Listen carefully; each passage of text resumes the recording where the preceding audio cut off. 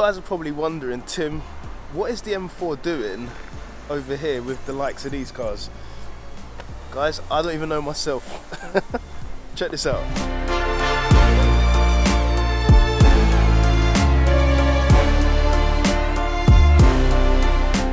Okay, so along this row of cars is the car that I'm here to collect today. Have a look at that, by the way. That is absolutely epic. Charged for the track, as it says just down there. This thing's a beast. But it's not that, unfortunately. It's not that, and it's none of these M3s over here. Oh, hello, hello, hello. Hey, this is what we're collecting today. What the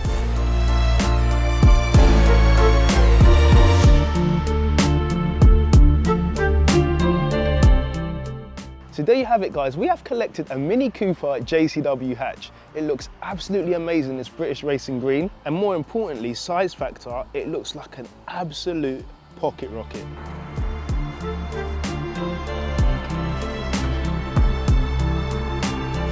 Oh, so this is solid. This is definitely a solid. Huge shout out to you guys for long-term viewers. Those of you that are new to the channel, please consider subscribing because there's loads more content to come, and this thing here is lovely. So word you're probably going to hear me say a lot because I'm a huge fan of a hot hatch.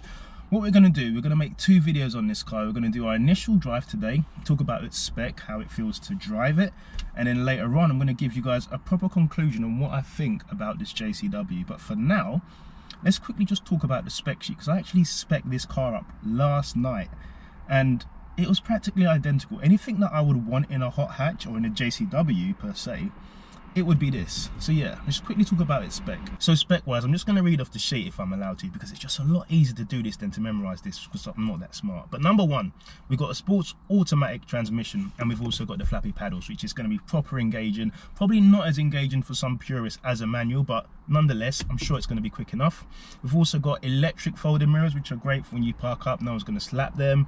Comfort access, nice and easy to get into the car. Key, put it in a little box, make sure no one can nick your car. We've got a rear view camera, make reversing easier. We've got panoramic sunroof, and in my opinion, on a hot hatch, always tick that box if you can. It makes the interior a lot more roomy and doesn't make you feel like, yeah, you're boxed in. That really makes the interior cabin feel a lot bigger. We've got a front armrest just over here, which is quite cool. I'm not too sure what this is. This is kind of like a charging thing, but yeah, my phone don't fit because my phone's hench, like me. Man goes to the gym. Not as hench as Tom though. Tom's a big guy. You know what I'm saying, Tom? Tom's in, yeah, bench press. We've got driving assistant, parking sensors front and rear, and we also have a Harman Kardon surround system. And me, I'm an audiophile. I love my music, so this should sound epic. We've got something called intelligent adaptive suspension, and it should mean that this thing should ride like it's a boat on water. It should be flowing nice and smooth, and then as soon as you whack this little drive mode button into sport, it should firm up and everything should go really well. So we'll check that out later on our drive.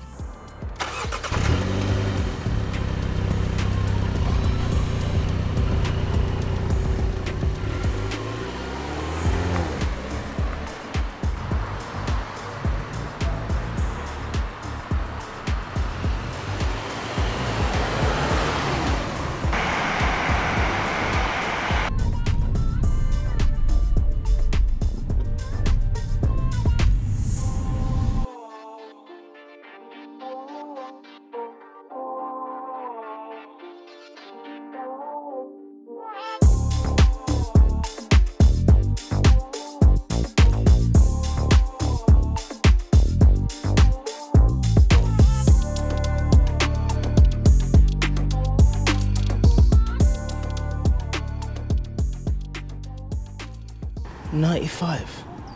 Nah. It's gotta be. This thing is surely a diesel. I just got 45 miles to the gallon on a 50-mile journey. Nah.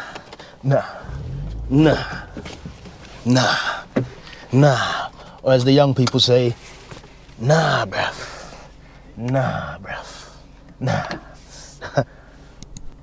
But One thing I didn't do on this journey, I didn't take it out of eco mode. So it's got 3 modes: green, which is efficient driving; normal, which is called mid for the medium, you know, the happy medium; and a sport.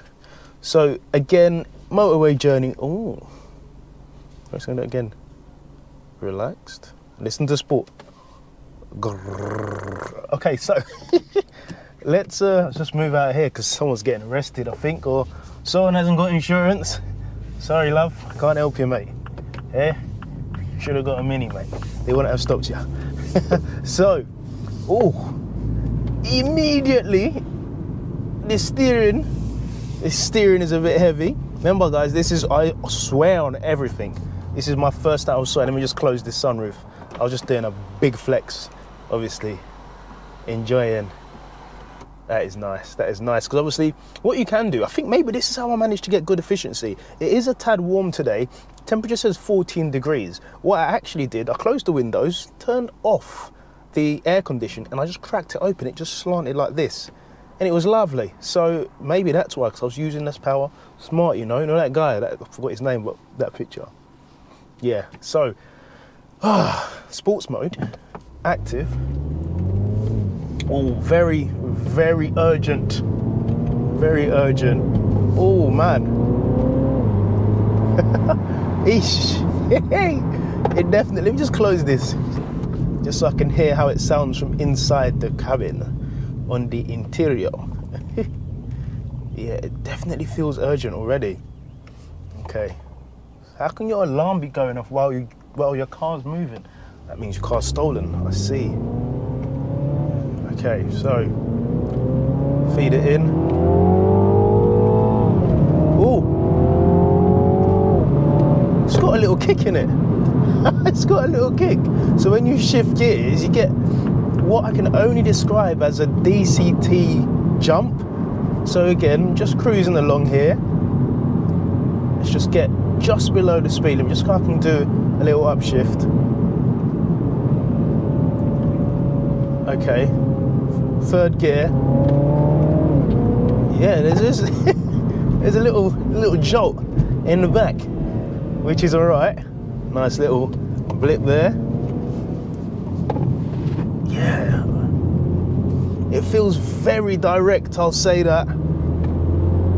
And it's a true manual, which means, oh, easy now, let me explain. Even though it's automatic, one thing I love is, even though I was in 4th gear there, I just needed enough power just to push me out of the bend. If I went down a gear, it would have been way too much. It stayed in 4th, so I could put my foot down flat and watch the boost, watch the boost build and let it shove me around the corner with just torque.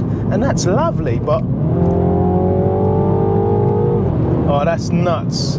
That's nuts. So I've also got a heads-up display just dead center here. It is a tad low, something I did notice, even though I'm in the lowest seating position. But yeah, it's heads-up display, 8 gears. So far, so good. Sehr gut. Hey, German. I did German when I was in school.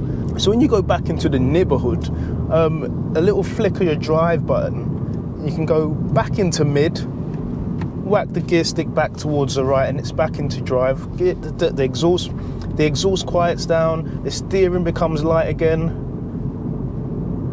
and it's a very, very easy drive.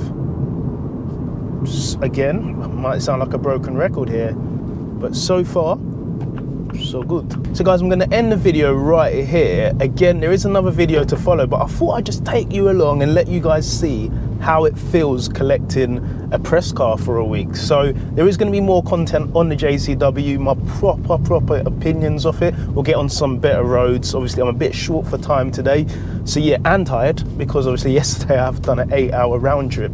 But yeah guys, as usual, if you have enjoyed this video, smash the like button, subscribe if you're new to the channel, and let me get it in 2nd gear so we can give it a proper send off. There it is. I'll see you in the next one.